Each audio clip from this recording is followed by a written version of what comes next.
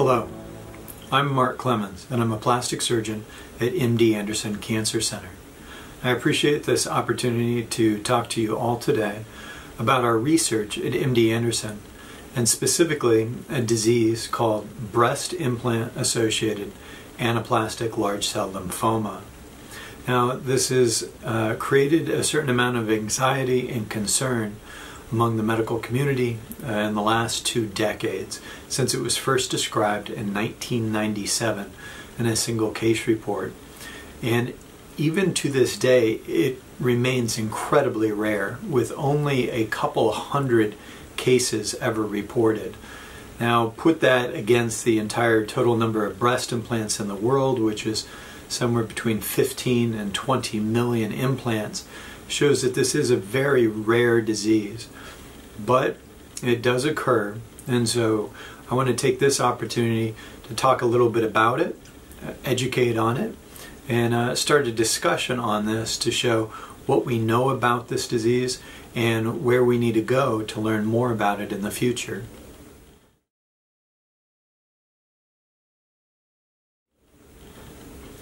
Now, what is breast implant-associated ALCL?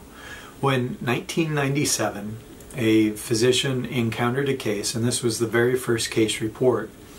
Now, fast forward until about 2011, and in 2011, the FDA put out a safety communication warning about the possible association between breast implants and ALCL. Now, ALCL, while it is a malignancy or a cancer, it is not a breast cancer. And that can be confusing because it's occurring in the breast. But when we talk about breast cancer, we say that that's a disease of the breast tissue, or what we call the breast parenchyma. Now, this disease seems to occur around a breast implant or in the scar capsule around the breast implant.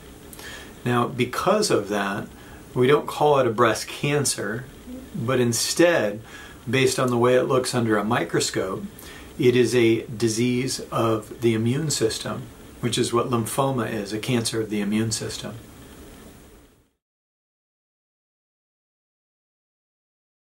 The FDA has now been reported approximately 258 cases of breast implants and ALCL. Now, some of these cases were not confirmed cases, some of these cases were international cases, but based on this, the FDA estimates that there's an approximately 100 to 250 cases in the United States.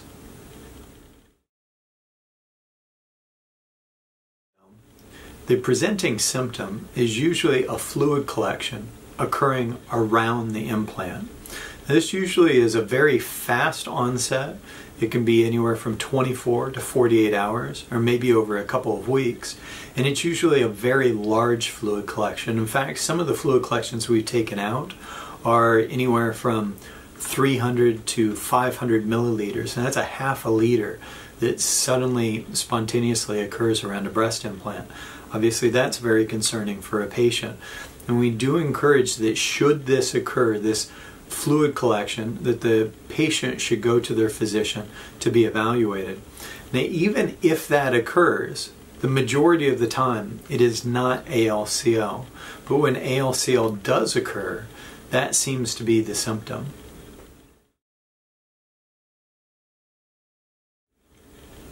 I'm commonly asked, how common is breast implant ALCL? Well, because we don't know the total number of cases, and we do rely on cases to be reported to either the FDA, the American Society of Plastic Surgeons, or here at MD Anderson, we don't know the absolute total number of cases. But we do know that we have treated here at MD Anderson approximately 29 patients.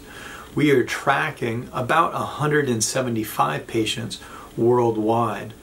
And therefore, based on that, and also based on the total number of implants sold, that it seems to be approximately 1 in 50,000 women with breast implants.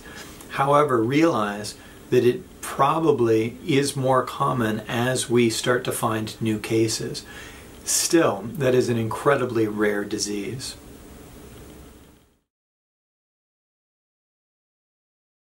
Now, if a patient actually starts to demonstrate these symptoms, we do encourage them to go back to their physician. And in this situation, the physicians then will investigate whether the patient has the disease. The way to do this is that some of that fluid that is inside of the breast needs to be drawn out or aspirated. That's usually done with a fine needle. And once that fluid is collected, it can be sent to a pathology for evaluation. And the key test that physicians are going to be performing is what's called CD30 immunohistochemistry. CD30 is a cell surface protein that's found on the surface of this disease. Now, it is true a little bit of this is found in every patient normally, but in these cases with this disease, there's a lot of it, tons of these cells that have this protein on their surface. And so when we perform this test, we can determine if a patient has the disease or not.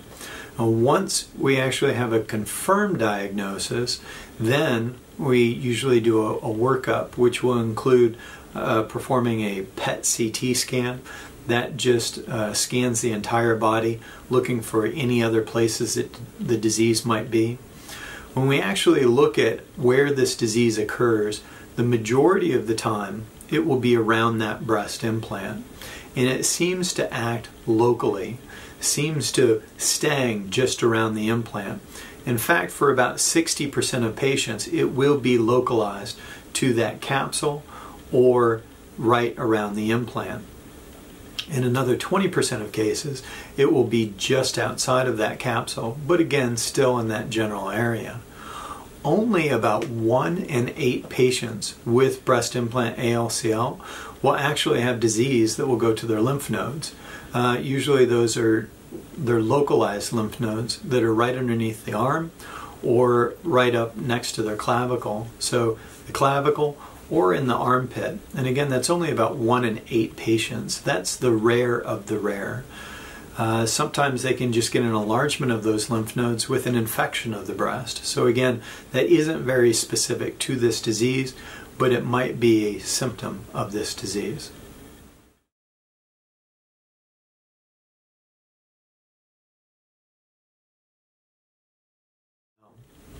Now with breast implant ALCL, assuming that we have a positive diagnosis and assuming that on that PET CT scan that we have the disease just around the breast implant, an important component of the treatment is surgery. And that's what we've seen from evaluating patients that were treated at MD Anderson, was that surgery is absolutely critical for the treatment. Now the surgery includes removal of the breast implant as well as that scar tissue that forms around the breast implant.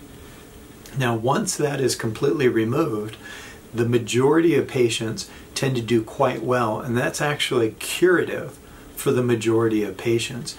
In fact, we saw when that was performed for all stages of disease, when that was performed, it had about a recurrence rate of about 4% at 1, 3, and 5 years. That's really low compared to almost any other cancers that we treat. And it just points out the importance of performing surgery on these patients.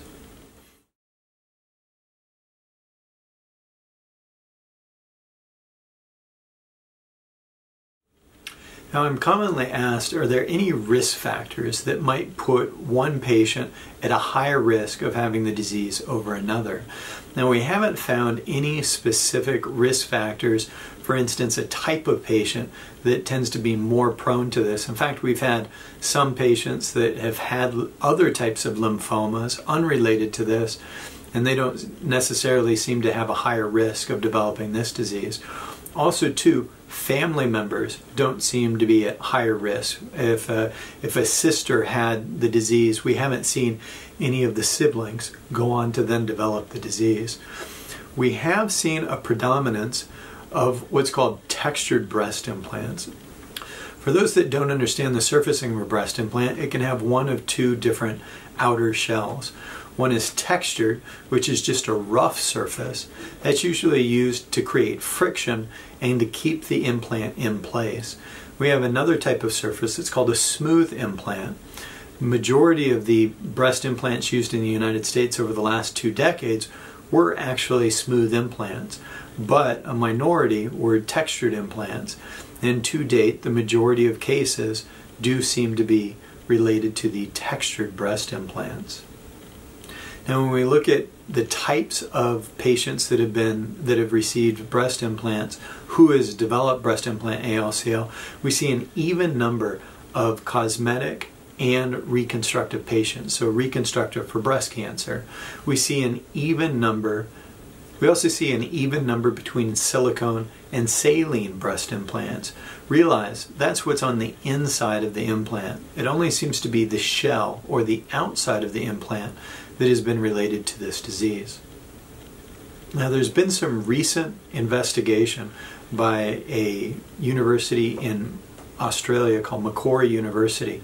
And this work was done by Dr. Anand, and he's been investigating the role of bacteria on the surface of a breast implant, and that's a phenomenon called biofilm. When you can actually have bacteria on a breast implant, but it doesn't actually cause an infection. It's what's described as subclinical. It doesn't actually cause a cellulitis, it's not causing an infection, but it can live there, kind of dormant, protected, if you will, from the immune system. Now, you can imagine over enough years, if the immune system can somehow see that and cause a low-grade inflammatory reaction between the immune system, then if stimulated long enough, the hypothesis is that then that immune system or those T cells could then become cancer, like we see in breast implant ALCL. These theories are compelling. There's some of the leading theories that are going on right now, and we're still investigating that both in our laboratory at MD Anderson as well as in Dr. Diva's laboratory in Australia, and that likely we'll have more information on that in the coming years. I'm commonly asked, are there other treatments that are needed for breast implant ALCL?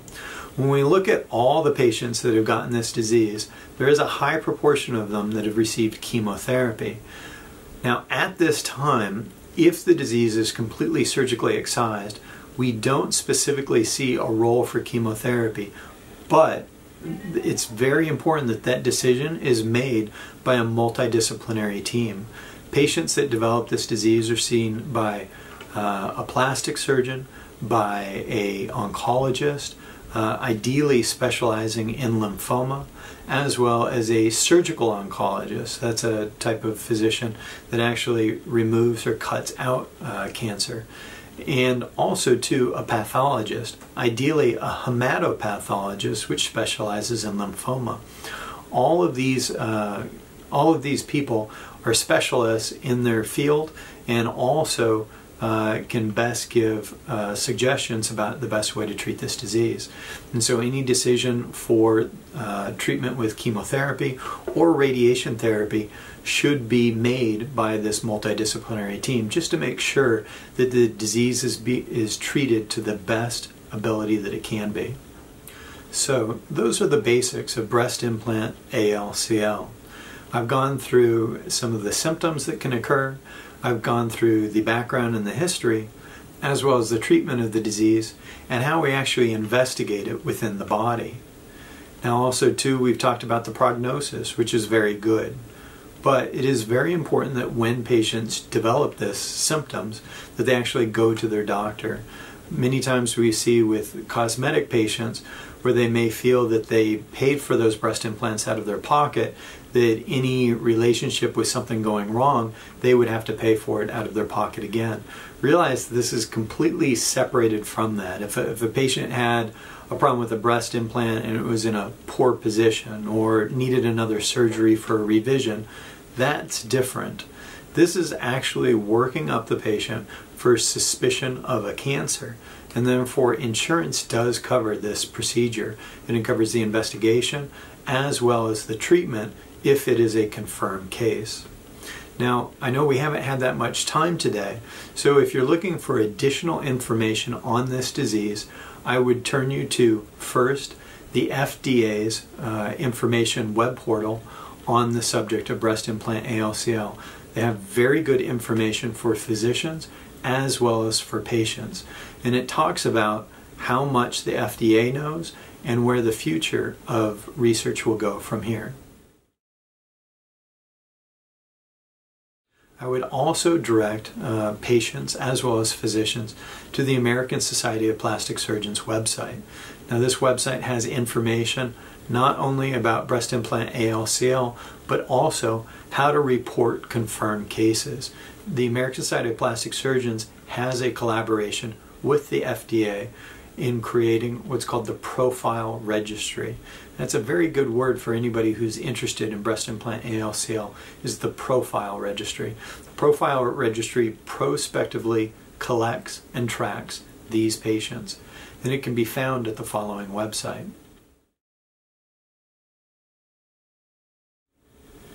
And finally, I would also direct patients to come to the MD Anderson Cancer Center website.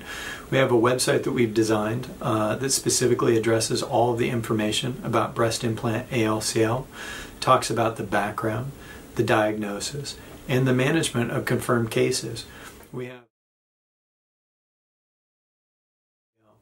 expect a lot more information to come out over the next couple of years as further research defines who is at risk and how we can prevent a single further one of these cases from occurring.